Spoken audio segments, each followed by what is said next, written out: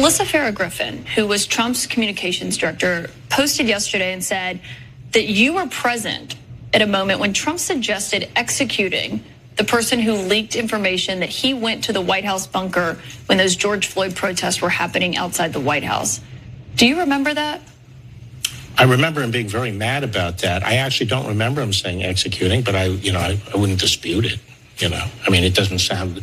The president would lose his temper and say things like that. I doubt he would have actually carried it out. I don't. You were there, they say, to hear the president say, "I'm gonna kill that guy," and you're like, "Yeah, I don't remember that, but." I don't know, he said stuff like that all the time, so I can't dispute it. He probably wouldn't actually kill the guy. Dictatorship is so funny. Who says comedy is dead? Anyway, little follow-up then. If this guy was saying stuff like that, is that worrying to you, Bill Barr? Take a look. But he would say that on other occasions? You said the president, the president had I think people sometimes took him too literally, and he would say things like similar to that in occasions to blow off steam.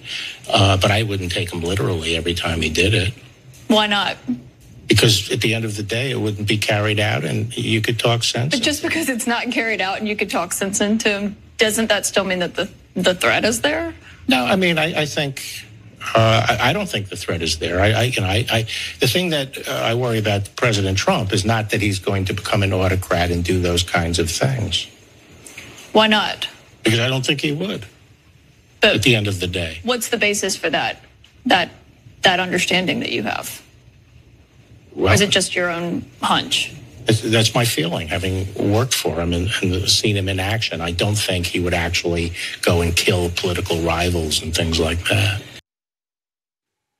That's fun. I want to add a couple of interesting bits of context to that. First of all, I love the idea that as a member of opposition media, my hope that I won't be murdered should rely on Bill Barr's hunch. He has a hunch that Donald Trump won't become a dictator. That is comforting.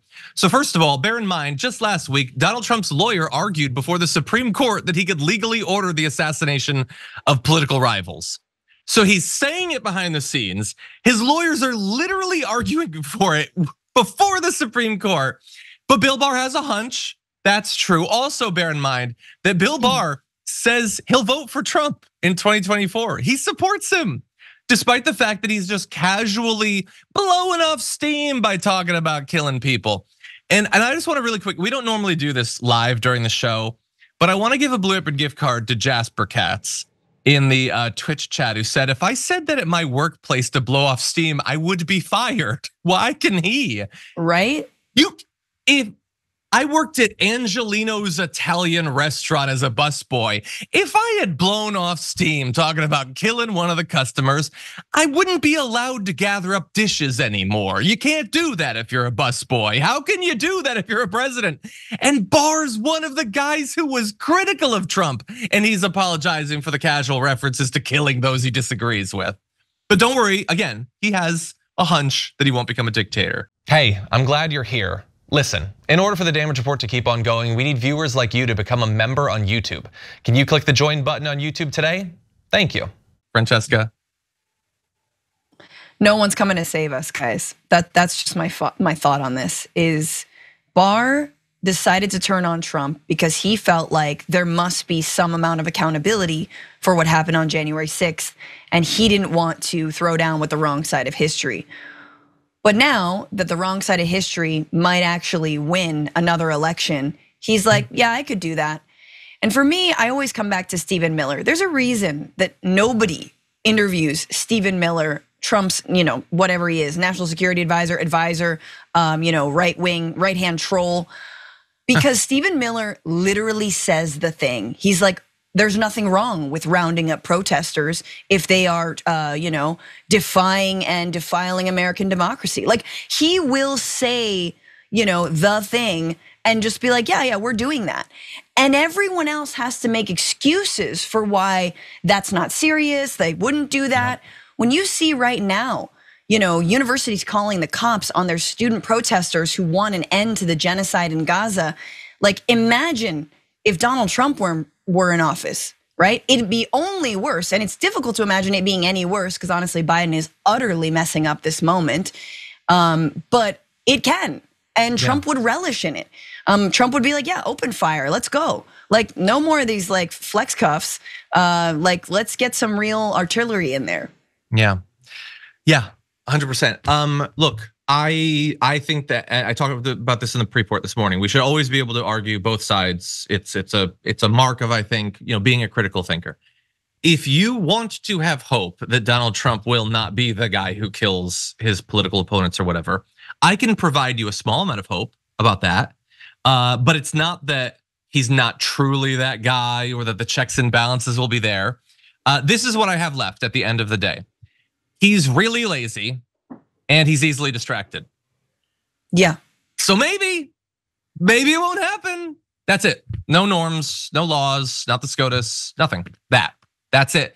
And honestly, I don't even have much faith in that because again, he used to have a lot of terrible people and some people who were terrible but weren't necessarily willing to set fire to the Capitol or whatever.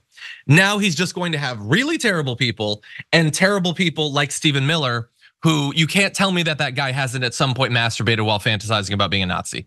Like the worst people you can imagine. As this is not a claim of truth. This is, and I don't want to be crass, so I apologize in advance. But Brett Ehrlich once said that in high school, Stephen Miller's girlfriend clearly hooked up with a Mexican guy, and that just doomed us all to fascism. And I think that that's kind of what's going on here.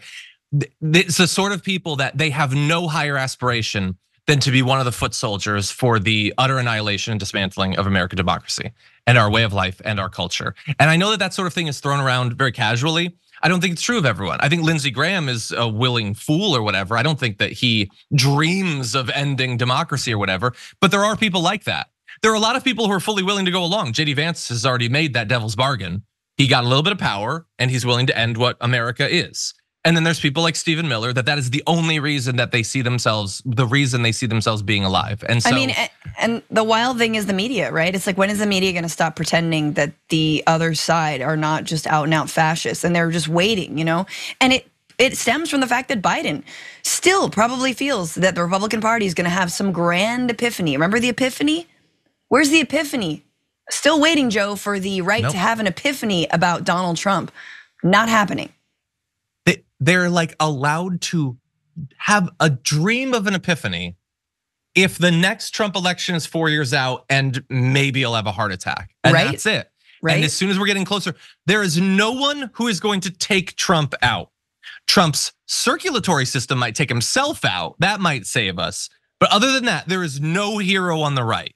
There are a few critics, Liz Cheney or whatever, Kinzinger, they're willing to criticize him, admittedly, but they can't take him out. They might be willing to take him out, but they can't do it. Other people might be able to, but aren't willing to do it. That's what we're left of, those two categories of people, and neither's gonna save us. I'll remind you, by the way, that Bill Barr, who's continuing to support Donald Trump in that interview over the weekend, when he announced last week that despite saying that Trump was not qualified to be president again, that he would vote for him, do you remember what he posted on True Social about Bill Barr, Donald Trump? Yeah. He had called him weak, slow-moving, lethargic, gutless, and lazy, based on the fact that I greatly appreciate his wholehearted endorsement. I am removing the word lethargic from my statement. Thank you, Bill. He called him a fat tub of lard again. And Bill Barr's like, hit me again if that's what it takes. Just keep hitting me. Again, Donald Trump could walk onto the set, zip down his fly and pee in Bill Barr's head, and he would still support him becoming president again.